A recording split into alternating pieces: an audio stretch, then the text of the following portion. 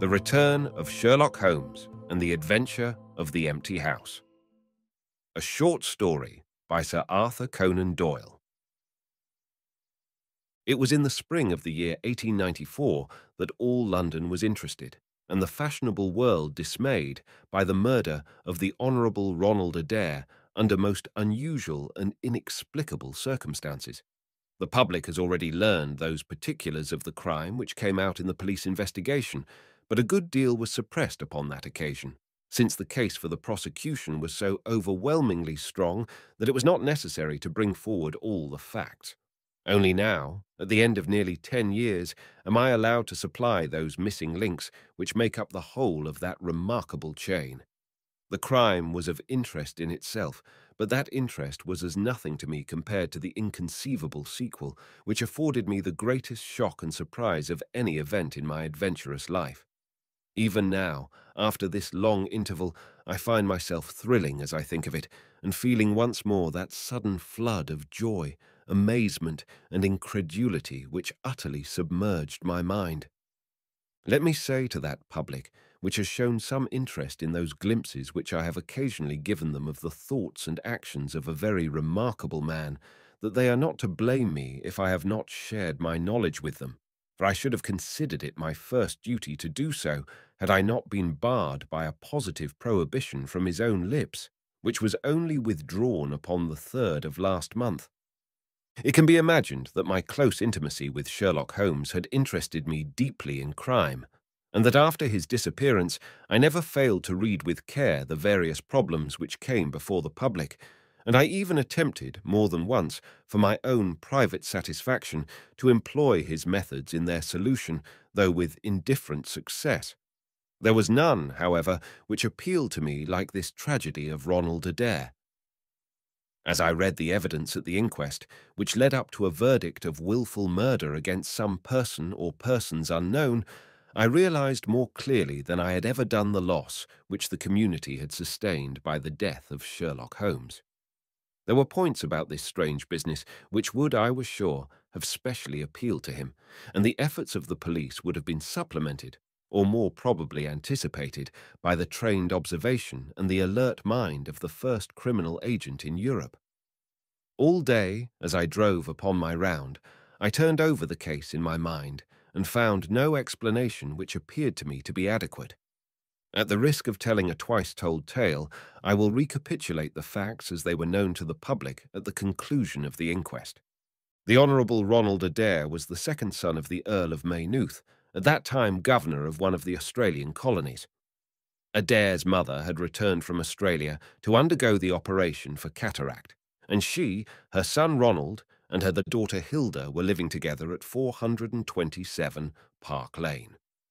The youth moved in the best society, had, so far as was known, no enemies and no particular vices. He had been engaged to Miss Edith Woodley of Carstairs, but the engagement had been broken off by mutual consent some months before, and there was no sign that it had left any very profound feeling behind it. For the rest, the man's life moved in a narrow and conventional circle, for his habits were quiet and his nature unemotional. Yet it was upon this easy-going young aristocrat that death came, in most strange and unexpected form, between the hours of 10 and 11:20 on the night of March 30th, 1894. Ronald Adair was fond of cards, playing continually, but never for such stakes as would hurt him. He was a member of the Baldwin, the Cavendish, and the Bagatelle card clubs. It was shown that, after dinner on the day of his death, he had played a rubber of whist at the latter club. He had also played there in the afternoon. The evidence of those who had played with him, Mr. Murray, Sir John Hardy, and Colonel Moran, showed that the game was whist, and that there was a fairly equal fall of the cards. Adair might have lost £5, but not more. His fortune was a considerable one, and such a loss could not in any way affect him. He had played nearly every day at one club or other, but he was a cautious player, and usually rose a winner. It came out in evidence that, in partnership with Colonel Moran, he had actually won as much as £420 in a sitting some weeks before from Godfrey Milner and Lord Balmoral. So much for his recent history as it came out at the inquest. On the evening of the crime, he returned from the club exactly at 10. His mother and sister were out spending the evening with a relation. The servant deposed that she heard him enter the front room on the second floor, generally used as his sitting room. She had lit a fire there, and as it smoked, she had opened the window. No sound was heard from the room until 11:20, the hour of the return of Lady Maynooth and her daughter.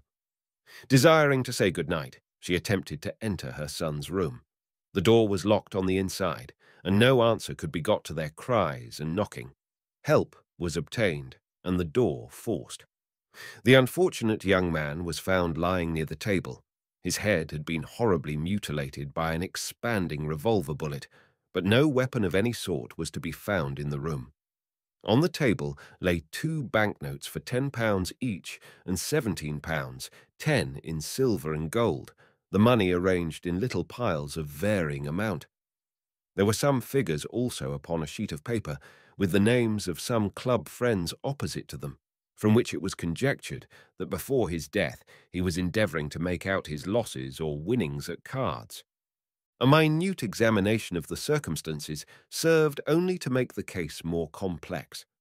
In the first place, no reason could be given why the young man should have fastened the door upon the inside. There was the possibility that the murderer had done this and had afterwards escaped by the window. The drop was at least 20 feet, however, and a bed of crocuses in full bloom lay beneath. Neither the flowers nor the earth showed any sign of having been disturbed, nor were there any marks upon the narrow strip of grass which separated the house from the road. Apparently, therefore, it was the young man himself who had fastened the door. But how did he come by his death? No one could have climbed up to the window without leaving traces. Suppose a man had fired through the window, he would indeed be a remarkable shot, who could with a revolver inflict so deadly a wound. Again, Park Lane is a frequented thoroughfare. There is a cab stand within 100 yards of the house. No one had heard a shot. And yet there was the dead man, and there the revolver bullet, which had mushroomed out, as soft-nosed bullets will, and so inflicted a wound which must have caused instantaneous death. Such were the circumstances of the Park Lane mystery, which were further complicated by entire absence of motive, since, as I have said, young Adair was not known to have any enemy, and no attempt had been made to remove the money or valuables in the room. All day I turned these facts over in my mind, endeavouring to hit upon some theory which could reconcile them all, and to find that line of least resistance which my poor friend had declared to be the starting point of every investigation. I confess that I made little progress. In the evening, I strolled across the park, and found myself about 6 o'clock at the Oxford Street end of Park Lane. A group of loafers upon the pavements, all staring up at a particular window, directed me to the house which I had come to see. A tall, thin man with coloured glasses, whom I strongly suspected of being a plain-clothes detective, was pointing out some theory of his own, while the others crowded round to listen to what he said. I got as near him as I could, but his observations seemed to me to be absurd, so I withdrew again in some disgust. As I did so, I struck against an elderly, deformed man who had been behind me, and I knocked down several books which he was carrying. I remember that as I picked them up, I observed the title of one of them, The Origin of Tree Worship, and it struck me that the fellow must be some poor bibliophile who, either as a trade or as a hobby, was a collector of obscure volumes.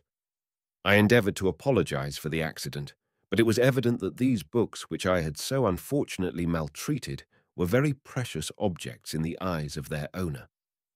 With a snarl of contempt, he turned upon his heel, and I saw his curved back and white side whiskers disappear among the throng. My observations of number 427, Park Lane, did little to clear up the problem in which I was interested. The house was separated from the street by a low wall and railing, the whole not more than 5 feet high. It was perfectly easy, therefore, for anyone to get into the garden, but the window was entirely inaccessible, since there was no water pipe or anything which could help the most active man to climb it. More puzzled than ever, I retraced my steps to Kensington. I had not been in my study 5 minutes when the maid entered to say that a person desired to see me. To my astonishment, it was none other than my strange old book collector, his sharp, wizened face peering out from a frame of white hair, and his precious volumes, a dozen of them at least, wedged under his right arm. "You're surprised to see me, sir," said he in a strange, croaking voice. I acknowledged that I was. "Well, I've a conscience, sir, and when I chanced to see you go into this house as I came hobbling after you, I thought to myself, I'll just step in and see that kind gentleman, and tell him that if I was a bit gruff in my manner, there was not any harm meant, and that I am much obliged to him for picking up my books." "You make too much of a trifle," said I. "May I ask how you knew who I was?" "Well, sir, if it isn't too great a liberty, I am a neighbour of yours, for you'll find my little bookshop at the corner of Church Street, and very happy to see you, I am sure. Maybe you collect yourself, sir. Here's British Birds, and Catullus, and the Holy War, a bargain, every one of them. With 5 volumes you could just fill that gap on that second shelf. It looks untidy, does it not, sir?" I moved my head to look at the cabinet behind me. When I turned again, Sherlock Holmes was standing smiling at me across my study table. I rose to my feet, stared at him for some seconds in utter amazement, and then it appears that I must have fainted for the first and the last time in my life. Certainly a grey mist swirled before my eyes, and when it cleared, I found my collar ends undone and the tingling aftertaste of brandy upon my lips. Holmes was bending over my chair, his flask in his hand. "My dear Watson," said the well-remembered voice, "I owe you 1,000 apologies. I had no idea that you would be so affected." I gripped him by the arms. "Holmes!" I cried. "Is it really you? Can it indeed be that you are alive? Is it possible that you succeeded in climbing out of that awful abyss?" "Wait a moment," said he. "Are you sure that you are really fit to discuss things? I have given you a serious shock by my unnecessarily dramatic reappearance." "I am all right, but indeed, Holmes, I can hardly believe my eyes. Good heavens! To think that you of all men, should be standing in my study." Again I gripped him by the sleeve and felt the thin, sinewy arm beneath it. "Well, you're not a spirit anyhow," said I. "My dear chap, I'm overjoyed to see you. Sit down and tell me how you came alive out of that dreadful chasm."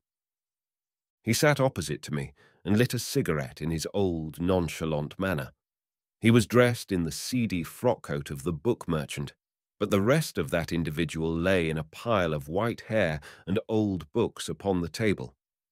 Holmes looked even thinner and keener than of old, but there was a dead-white tinge in his aquiline face which told me that his life recently had not been a healthy one. "I am glad to stretch myself, Watson," said he.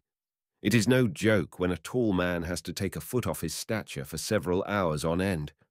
Now, my dear fellow, in the matter of these explanations, we have, if I may ask for your cooperation, a hard and dangerous night's work in front of us. Perhaps it would be better if I gave you an account of the whole situation when that work is finished." "I am full of curiosity. I should much prefer to hear now." "You'll come with me tonight?" "When you like, and where you like." "This is, indeed, like the old days. We shall have time for a mouthful of dinner before we need go. Well, then, about that chasm. I had no serious difficulty in getting out of it, for the very simple reason that I never was in it." "You never were in it?"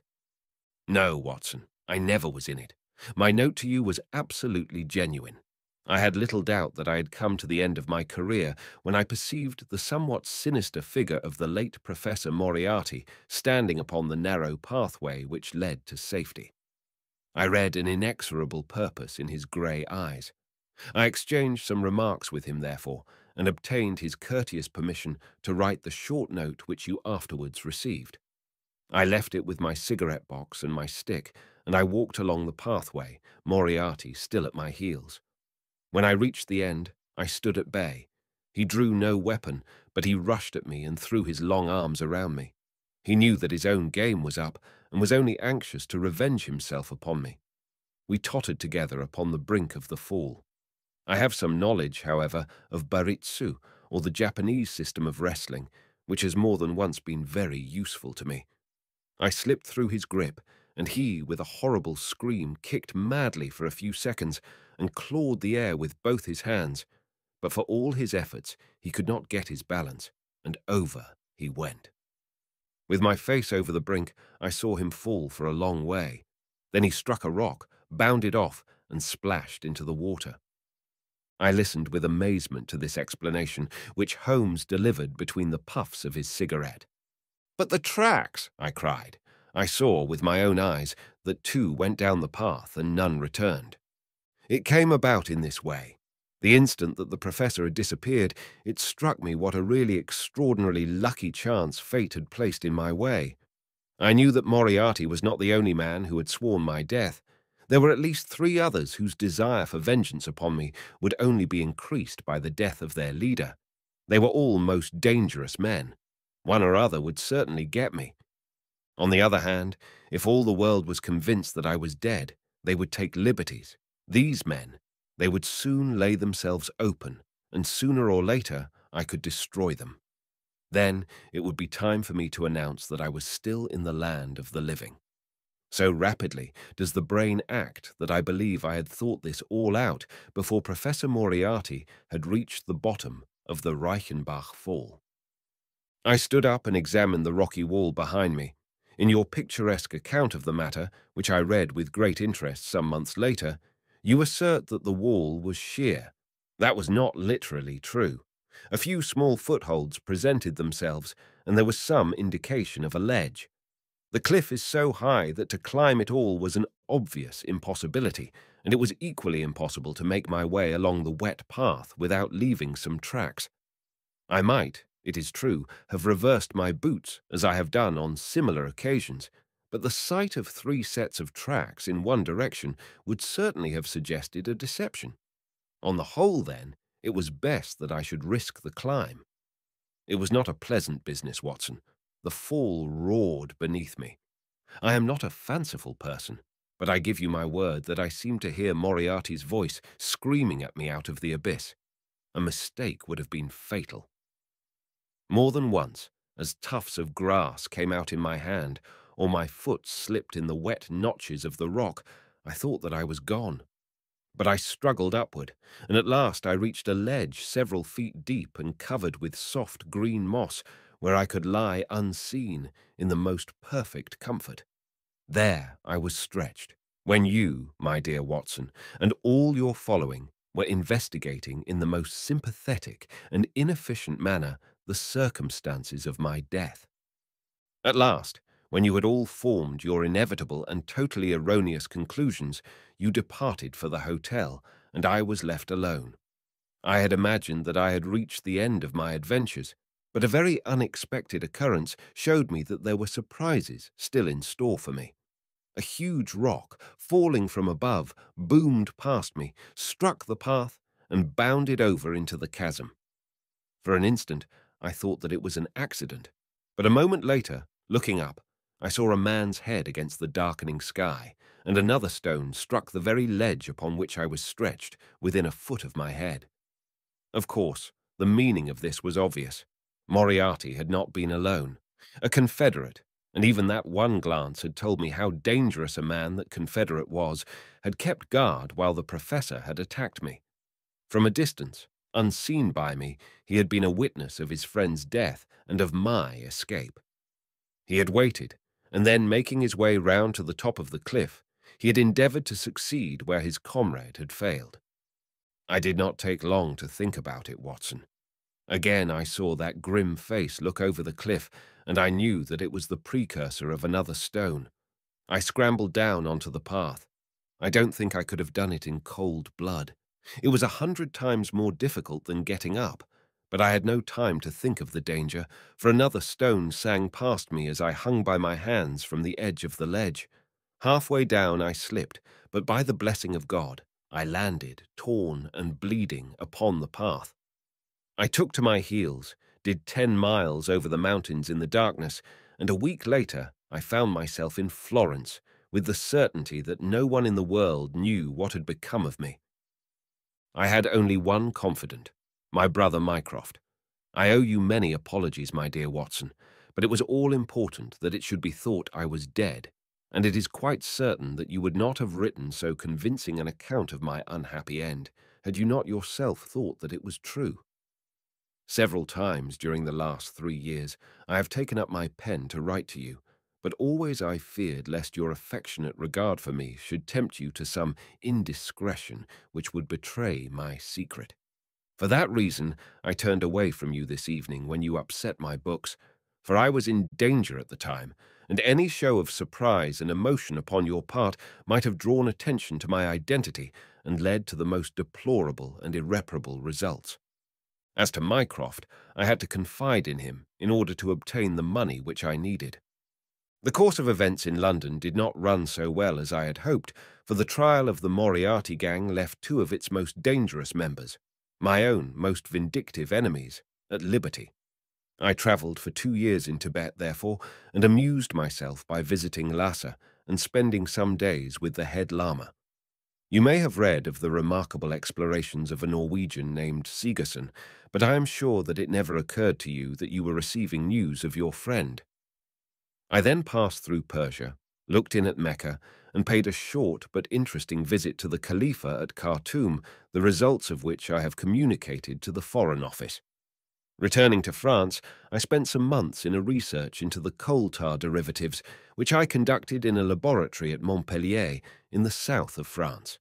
Having concluded this to my satisfaction, and learning that only one of my enemies was now left in London, I was about to return when my movements were hastened by the news of this very remarkable Park Lane mystery, which not only appealed to me by its own merits, but which seemed to offer some most peculiar personal opportunities. I came over at once to London, called in my own person at Baker Street, threw Mrs. Hudson into violent hysterics, and found that Mycroft had preserved my rooms and my papers exactly as they had always been. So it was, my dear Watson, that at 2 o'clock today I found myself in my old armchair in my own old room, and only wishing that I could have seen my old friend Watson in the other chair, which he has so often adorned.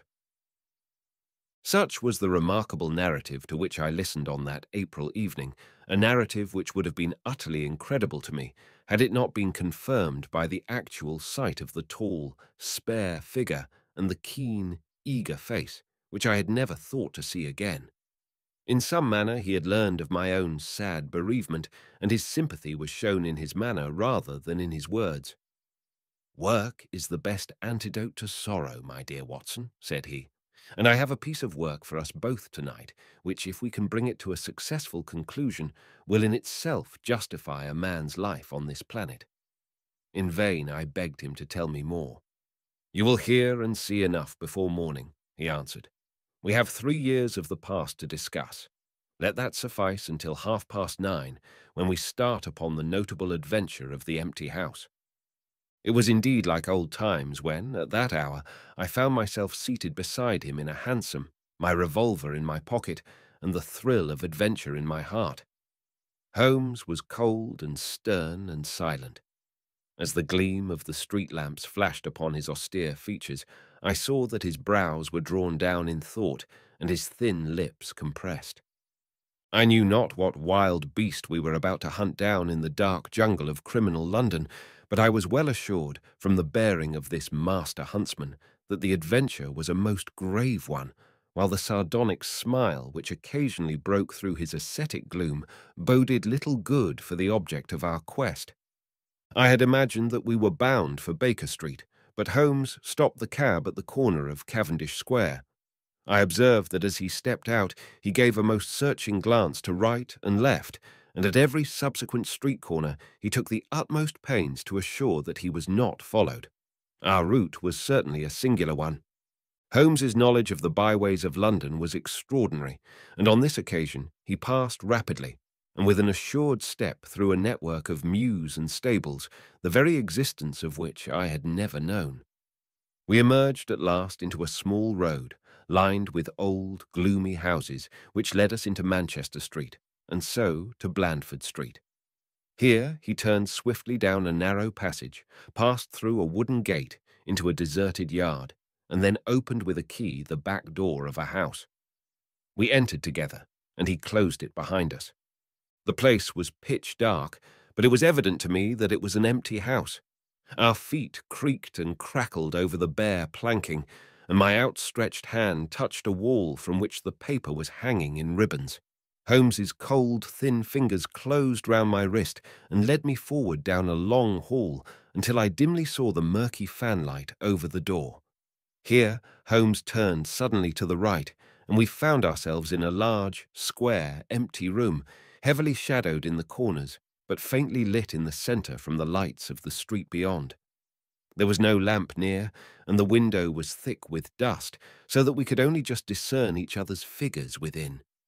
My companion put his hand upon my shoulder and his lips close to my ear. "Do you know where we are?" he whispered. "Surely that is Baker Street," I answered, staring through the dim window. "Exactly. We are in Camden House, which stands opposite to our own old quarters. But why are we here?" "Because it commands so excellent a view of that picturesque pile. Might I trouble you, my dear Watson, to draw a little nearer to the window, taking every precaution not to show yourself, and then to look up at our old rooms, the starting point of so many of your little fairy tales. We will see if my 3 years of absence have entirely taken away my power to surprise you." I crept forward and looked across at the familiar window. As my eyes fell upon it, I gave a gasp and a cry of amazement. The blind was down, and a strong light was burning in the room. The shadow of a man who was seated in a chair within was thrown in hard black outline upon the luminous screen of the window. There was no mistaking the poise of the head, the squareness of the shoulders, the sharpness of the features. The face was turned half round, and the effect was that of one of those black silhouettes which our grandparents loved to frame. It was a perfect reproduction of Holmes. So amazed was I that I threw out my hand to make sure that the man himself was standing beside me. He was quivering with silent laughter. "Well?" said he. "Good heavens!" I cried. "It is marvellous. I trust that age doth not wither, nor custom stale my infinite variety," said he, and I recognized in his voice the joy and pride which the artist takes in his own creation. "It really is rather like me, is it not? I should be prepared to swear that it was you. The credit of the execution is due to Monsieur Oscar Meunier of Grenoble, who spent some days in doing the moulding. It is a bust in wax. The rest I arranged myself during my visit to Baker Street this afternoon." "But why?" "Because, my dear Watson, I had the strongest possible reason for wishing certain people to think that I was there when I was really elsewhere." "And you thought the rooms were watched?" "I knew that they were watched." "By whom?" "By my old enemies, Watson. By the charming society whose leader lies in the Reichenbach Falls. You must remember that they knew, and only they knew, that I was still alive. Sooner or later they believed that I should come back to my rooms. They watched them continuously, and this morning they saw me arrive." "How do you know?" "Because I recognized their sentinel when I glanced out of my window. He's a harmless enough fellow, Parker by name, a garroter by trade, and a remarkable performer upon the Jew's harp. I cared nothing for him, but I cared a great deal for the much more formidable person who was behind him, the bosom friend of Moriarty, the man who dropped the rocks over the cliff, the most cunning and dangerous criminal in London. That is the man who is after me tonight, Watson, and that is the man who is quite unaware that we are after him." My friend's plans were gradually revealing themselves. From this convenient retreat, the watchers were being watched, and the trackers tracked. That angular shadow up yonder was the bait, and we were the hunters. In silence we stood together in the darkness and watched the hurrying figures who passed and repassed in front of us. Holmes was silent and motionless, but I could tell that he was keenly alert, and that his eyes were fixed intently upon the stream of passers-by. It was a bleak and boisterous night, and the wind whistled shrilly down the long street. Many people were moving to and fro, most of them muffled in their coats and cravats. Once or twice it seemed to me that I had seen the same figure before, and I especially noticed two men who appeared to be sheltering themselves from the wind in the doorway of a house some distance up the street. I tried to draw my companion's attention to them, but he gave a little ejaculation of impatience and continued to stare into the street. More than once he fidgeted with his feet and tapped rapidly with his fingers upon the wall. It was evident to me that he was becoming uneasy and that his plans were not working out altogether as he had hoped. At last, as midnight approached and the street gradually cleared, he paced up and down the room in uncontrollable agitation. I was about to make some remark to him when I raised my eyes to the lighted window and again experienced almost as great a surprise as before.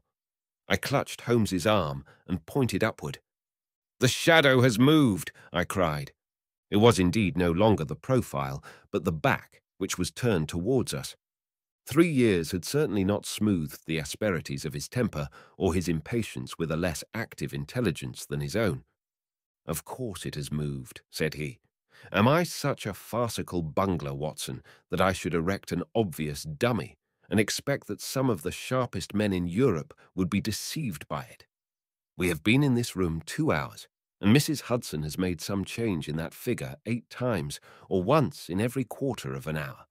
She works it from the front so that her shadow may never be seen. Ah!" He drew in his breath with a shrill, excited intake. In the dim light, I saw his head thrown forward, his whole attitude rigid with attention. Outside the street was absolutely deserted. Those 2 men might still be crouching in the doorway, but I could no longer see them. All was still and dark, save only that brilliant yellow screen in front of us with the black figure outlined upon its center. Again, in the utter silence, I heard that thin, sibilant note which spoke of intense, suppressed excitement. An instant later, he pulled me back into the blackest corner of the room, and I felt his warning hand upon my lips. The fingers which clutched me were quivering. Never had I known my friend more moved, and yet the dark street still stretched lonely and motionless before us. But suddenly, I was aware of that which his keener senses had already distinguished. A low, stealthy sound came to my ears, not from the direction of Baker Street, but from the back of the very house in which we lay concealed. A door opened and shut. An instant later, steps crept down the passage, steps which were meant to be silent, but which reverberated harshly through the empty house. Holmes crouched back against the wall, and I did the same, my hand closing upon the handle of my revolver. Peering through the gloom, I saw the vague outline of a man, a shade blacker than the blackness of the open door. He stood for an instant, and then he crept forward, crouching, menacing, into the room. He was within 3 yards of us, this sinister figure, and I had braced myself to meet his spring before I realized that he had no idea of our presence. He passed close beside us, stole over to the window, and very softly and noiselessly raised it for half a foot. As he sank to the level of this opening, the light of the street, no longer dimmed by the dusty glass, fell full upon his face. The man seemed to be beside himself with excitement. His 2 eyes shone like stars, and his features were working convulsively. He was an elderly man, with a thin, projecting nose, a high, bald forehead, and a huge, grizzled mustache. An opera hat was pushed to the back of his head, and an evening dress shirt front gleamed out through his open overcoat. His face was gaunt and swarthy, scored with deep, savage lines. In his hand he carried what appeared to be a stick, but as he laid it down upon the floor, it gave a metallic clang.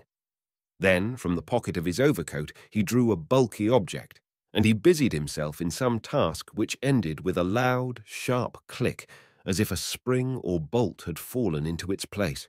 Still kneeling upon the floor, he bent forward and threw all his weight and strength upon some lever, with the result that there came a long, whirling, grinding noise, ending once more in a powerful click. He straightened himself then, and I saw that what he held in his hand was a sort of gun with a curiously misshapen butt. He opened it at the breech, put something in, and snapped the breech lock. Then, crouching down, he rested the end of the barrel upon the ledge of the open window, and I saw his long moustache droop over the stock and his eye gleam as it peered along the sights. I heard a little sigh of satisfaction as he cuddled the butt into his shoulder and saw that amazing target, the black man on the yellow ground, standing clear at the end of his foresight. For an instant, he was rigid and motionless. Then his finger tightened on the trigger. There was a strange, loud whiz and a long, silvery tinkle of broken glass. At that instant, Holmes sprang like a tiger onto the marksman's back and hurled him flat upon his face. He was up again in a moment, and with convulsive strength he seized Holmes by the throat, but I struck him on the head with the butt of my revolver, and he dropped again upon the floor.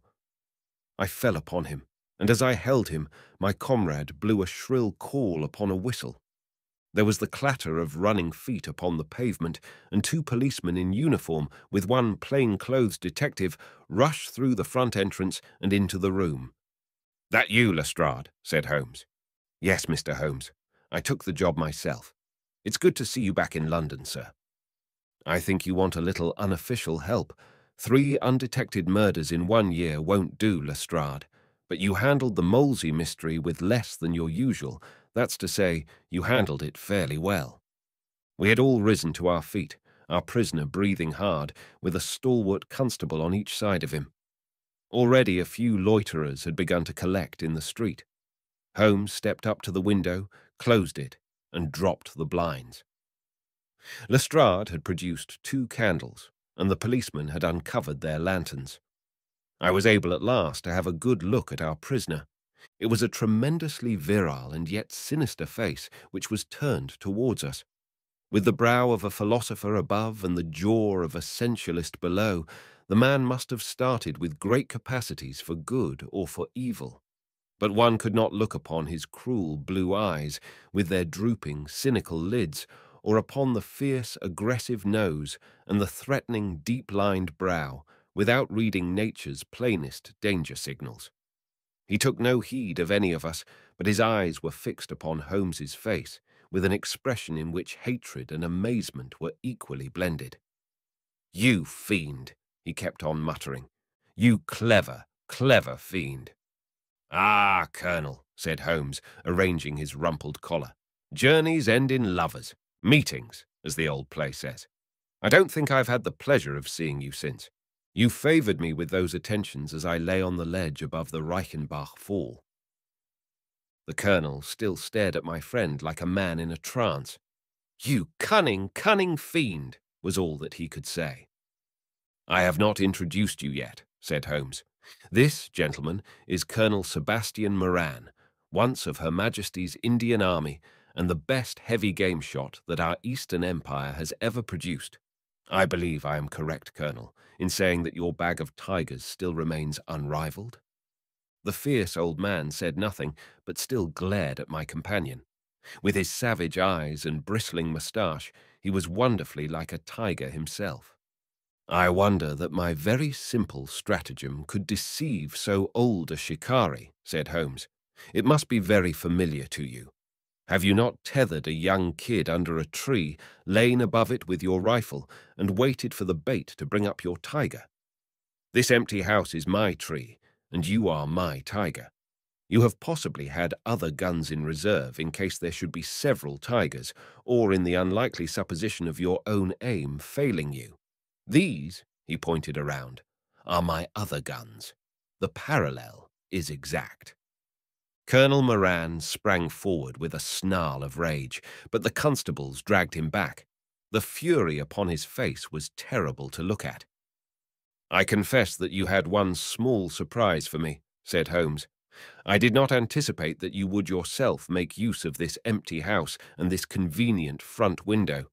I had imagined you as operating from the street, where my friend Lestrade and his merry men were awaiting you. With that exception, all has gone as I expected." Colonel Moran turned to the official detective. "You may or may not have just cause for arresting me," said he, "but at least there can be no reason why I should submit to the gibes of this person. If I am in the hands of the law, let things be done in a legal way." "Well, that's reasonable enough," said Lestrade. "Nothing further you have to say, Mr. Holmes, before we go?" Holmes had picked up the powerful airgun from the floor and was examining its mechanism. "An admirable and unique weapon," said he, "noiseless and of tremendous power. I knew von Herder, the blind German mechanic, who constructed it to the order of the late Professor Moriarty. For years I have been aware of its existence, though I have never before had the opportunity of handling it. I commend it very specially to your attention, Lestrade, and also the bullets which fit it." "You can trust us to look after that, Mr. Holmes," said Lestrade, as the whole party moved towards the door.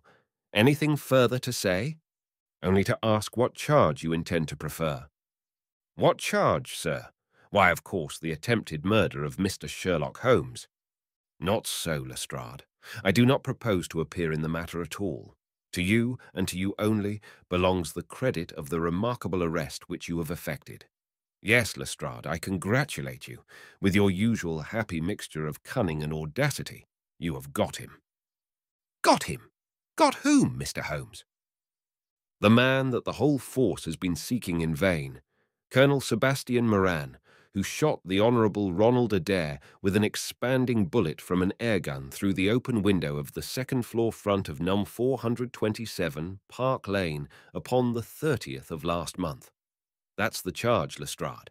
And now, Watson, if you can endure the draught from a broken window, I think that half an hour in my study over a cigar may afford you some profitable amusement." Our old chambers had been left unchanged through the supervision of Mycroft Holmes and the immediate care of Mrs. Hudson. As I entered, I saw, it is true, an unwonted tidiness, but the old landmarks were all in their place. There were the chemical corner and the acid-stained, deal-topped table.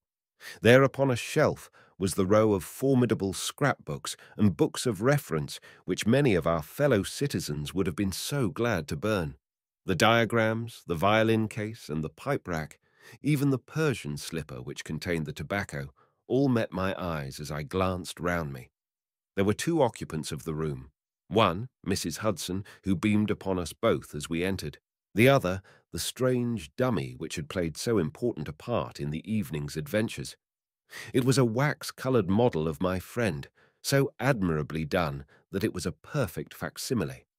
It stood on a small pedestal table with an old dressing-gown of Holmes's so draped round it that the illusion from the street was absolutely perfect. "I hope you observed all precautions, Mrs. Hudson," said Holmes. "I went to it on my knees, sir, just as you told me." "Excellent. You carried the thing out very well. Did you observe where the bullet went?" "Yes, sir. I'm afraid it has spoilt your beautiful bust, for it passed right through the head and flattened itself on the wall. I picked it up from the carpet. Here it is." Holmes held it out to me. "A soft revolver bullet, as you perceive, Watson. There's genius in that, for who would expect to find such a thing fired from an airgun? All right, Mrs. Hudson. I am much obliged for your assistance. And now, Watson, let me see you in your old seat once more, for there are several points which I should like to discuss with you." He had thrown off the seedy frock-coat, and now he was the Holmes of old in the mouse-coloured dressing-gown which he took from his effigy. "The old shikari's nerves have not lost their steadiness, nor his eyes their keenness," said he with a laugh, as he inspected the shattered forehead of his bust. "Plumb in the middle of the back of the head and smack through the brain. He was the best shot in India, and I expect that there are few better in London. Have you heard the name?" "No, I have not." "Well, well, such is fame. But then, if I remember right, you had not heard the name of Professor James Moriarty, who had one of the great brains of the century. Just give me down my index of biographies from the shelf." He turned over the pages lazily, leaning back in his chair and blowing great clouds from his cigar.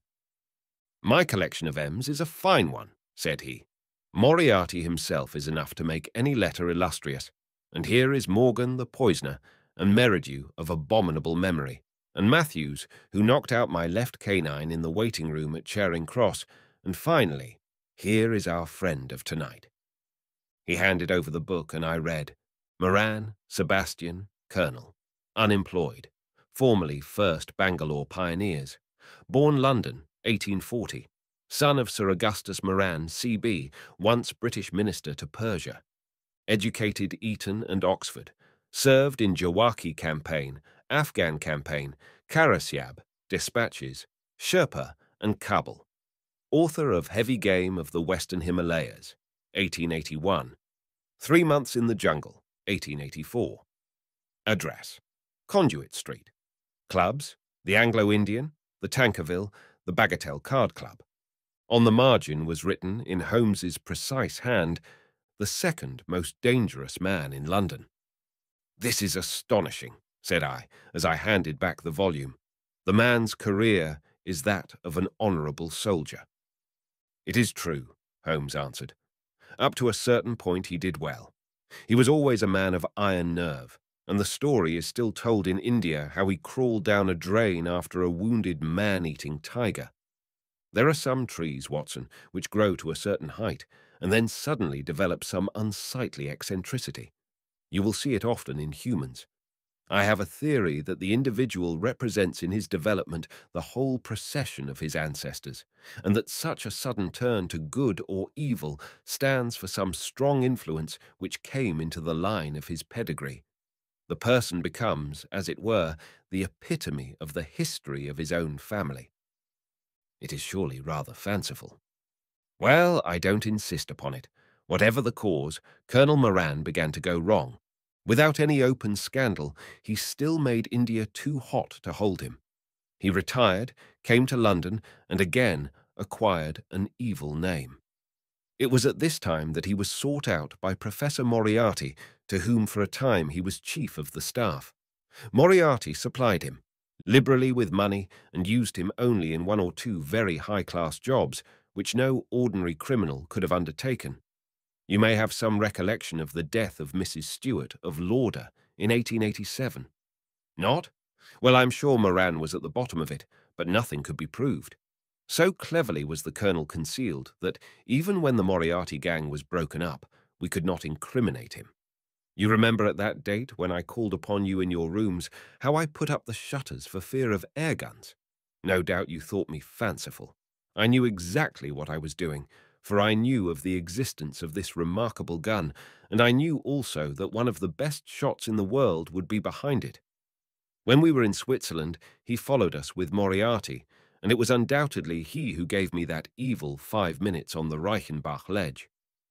You may think that I read the papers with some attention during my sojourn in France, on the lookout for any chance of laying him by the heels. So long as he was free in London, my life would really not have been worth living. Night and day the shadow would have been over me, and sooner or later his chance must have come. What could I do? I could not shoot him at sight, or I should myself be in the dock. There was no use appealing to a magistrate. They cannot interfere on the strength of what would appear to them to be a wild suspicion. So I could do nothing. But I watched the criminal news, knowing that sooner or later I should get him. Then came the death of this Ronald Adair. My chance had come at last. Knowing what I did, was it not certain that Colonel Moran had done it? He had played cards with the lad. He had followed him home from the club. He had shot him through the open window. There was not a doubt of it. The bullets alone are enough to put his head in a noose. I came over at once. I was seen by the sentinel, who would, I knew, direct the colonel's attention to my presence. He could not fail to connect my sudden return with his crime, and to be terribly alarmed. I was sure that he would make an attempt to get me out of the way at once, and would bring round his murderous weapon for that purpose.